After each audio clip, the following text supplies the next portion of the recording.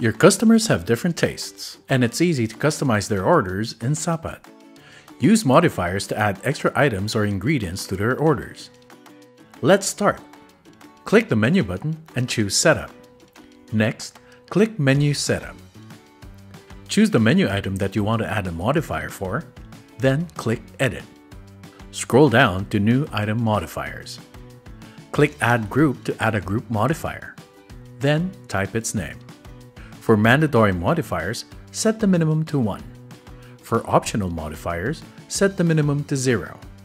Set the maximum number of modifiers they can have. In this case, let's do 50. If you want your customers to be able to order more than 1 unit for each item modifier, select Add Multiple Quantity. Click OK. Now we need to add the item modifiers to the group. If applicable, also add an additional price.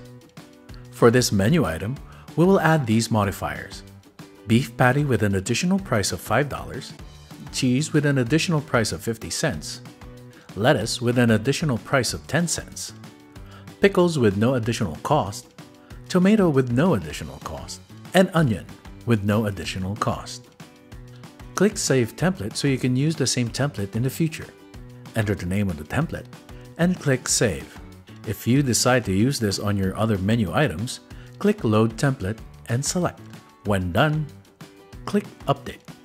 Don't forget to click Refresh POS menu to reflect the changes in your POS. Let's check out the added modifiers in the POS. Click Walk-in. Your customer wants to order from the main course category.